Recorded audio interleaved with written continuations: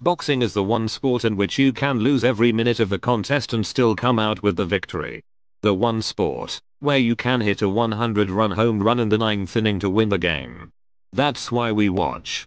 A fighter is never truly out of the fight until that final bell rings. We also watch to root for the underdog. The guy who supposedly has no shot to win but shocks the world by fighting that perfect fight or landing that one big shot.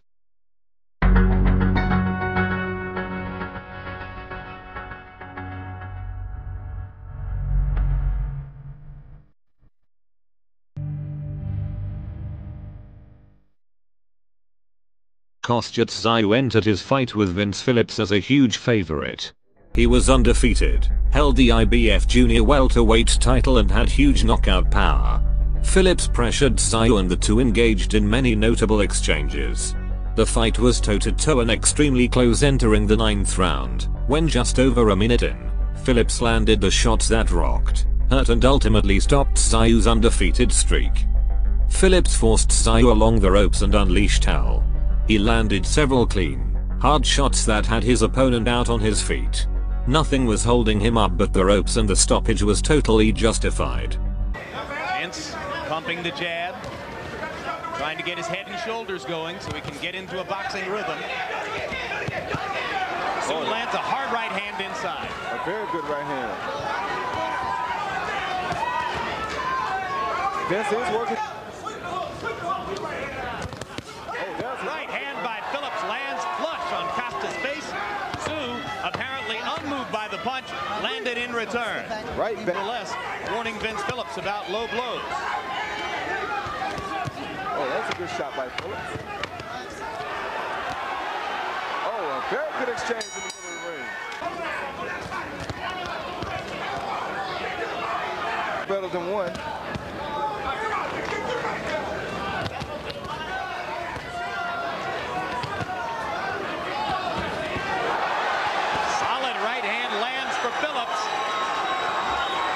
Tszyu holds his hands apart. Oh, that was another good right hand by Phillips.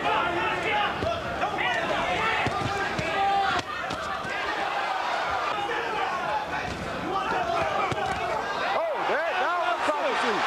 That's why Phillips throws the right hand. Phillips to continue. As you can see, the cut is over his eye, under the brow. A very precarious place, and it's going to bleed into his eye, Roy. Hard right hand by Phillips.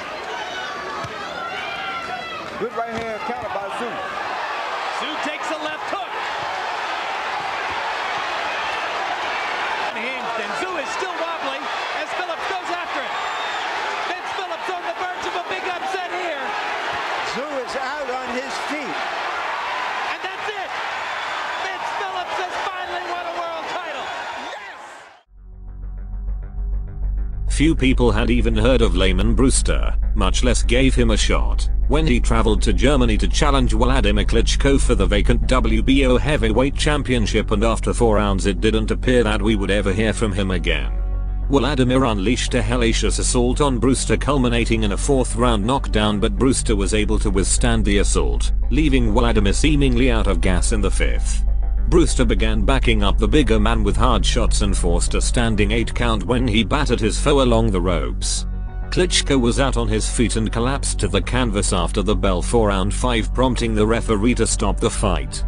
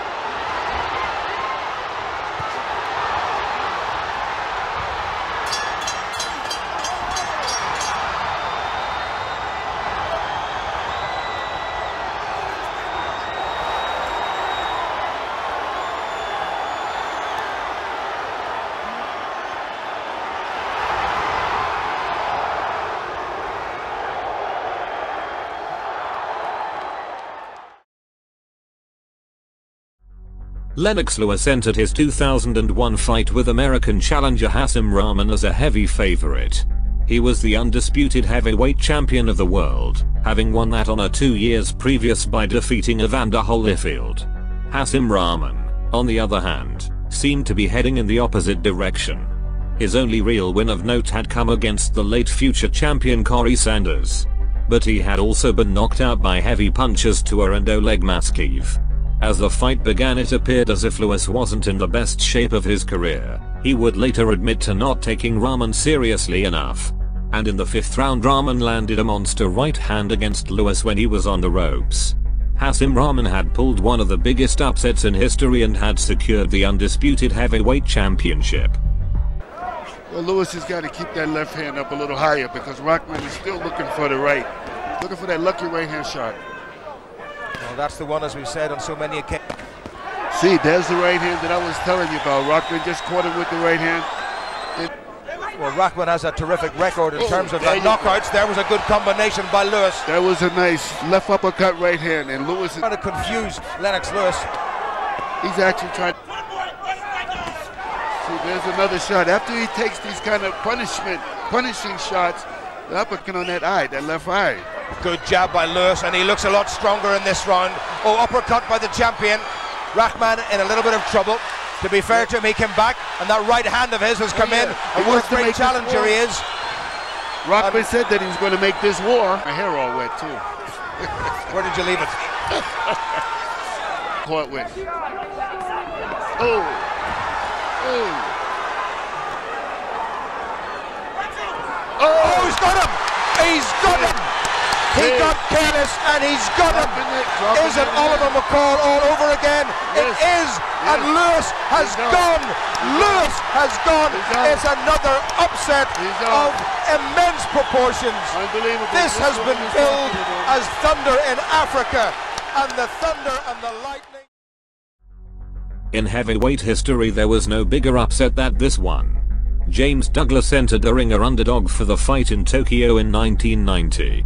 Tyson was the undisputed heavyweight champion, an undefeated knockout machine who beat most guys before they stepped into the ring. Nobody, but gamblers looking to make a historic payday, gave Douglas any sort of chance to beat Iron Mike. Douglas was winning the fight when in the 8th round he was dropped by a vicious Tyson uppercut. He rose by the count of 9, a fact that remains highly disputed to this day. Many have argued, including Tyson promoter Don King, that the count went well over 9 seconds and the fight should have ended in the 10th round, that a badly beaten up Tyson finally succumbed to the pressure. Douglas landed a huge uppercut that staggered the champ, following by several punches while Tyson was reeling that deposited him on the mat. He would not beat the count, making this one of the, if not the biggest upsets in boxing history. I think sometimes you get too close to a fighter and you believe things that the head's coming together. You saw Mike's head come right in the cheek there of Buster Douglas. You see the closing seconds of this, the first one. Wow! With the right hand is Buster Douglas, and Mike comes right back and answers it with a wild left hand of his own. Mike comes through, leans to the right, and then throws that Mike at any time, lands that big shot. And that's the exciting thing. You're talking about Octavio Miran. Oh, an uppercut got through that time by Buster. Look at that here. Let's see how it goes here. Round 3. Mike looks like he's got the adrenaline flow going a bit better. Buster Douglas has landed over 50 punches, and Tyson's landed only 16. In the second round in favor of Buster Douglas. See Mike much more land that big left hook, and then he goes headhunting with the right hand, and this is his night and all of that sort of stuff. But of course, one big shot from hand behind it. Let's see if we can get back to that. Oh, instead Mike lands. He's got it back together in the late portion here. Raising left hand that all night. Oh, that's a nice uppercut that time. That drops Buster Douglas. The count's up to 2, and it's up to 7 and 8. And here it is at 9. Is he going to get up? Yes, he does. Cut from Mike Tyson that eventually catches him. And there it is. Look at that. It's a clean right uppercut. Look at these shots just loading up by Mike. Not intimidated. He wants to keep it going. Mike actually has Buster landing these. Oh, nice uppercut by Buster Douglas. Look at this. He's knocked down for the first time in his career. Mike Tyson. Tyson hits the canvas. He's in big trouble. He's not gonna make it. Unbelievable! Unbelievable! Buster Douglas. Muhammad Ali entered the fight with Foreman after Big George had just blasted out undefeated heavyweight champion Joe Frazier in 2 rounds and did the same to Ken Norton. Ali, many felt, would struggle with Foreman's size and power. Most expected him to try and stay outside and outbox the bigger man, using his speed and reflexes to avoid George's power. But that's not how it went down. Ali was very aggressive early in the fight, fighting, rather than boxing Foreman. Starting in the 2nd round, he would sit back on the ropes and allow Foreman to unload. Many of the shots were deflected or blocked. The strategy, later called rope-a-dope, exhausted Foreman. He expended so much energy and barely landed anything damaging to Ali. He was primed for a major fall, and that's what happened when Ali dropped him and stopped him in the 8th round. It was a stunning upset, especially given how it went down. Foreman moving slow, trying to stalk his man. Ali looks to drop that left hook. Muhammad Ali. That's Ali on your right. Foreman on the left. A wild left hand thrown by George Foreman. Taken on the side of the head of him with his face to you. Ali to the left. Ali tries to tie him up. He's leaning on Foreman. Foreman with a vicious uppercut. Misses. Ticketed for the head of Ali. Foreman sat down all the way. Ali with a back up against the rope. He's talking to Foreman still. Ali tries to tie him up.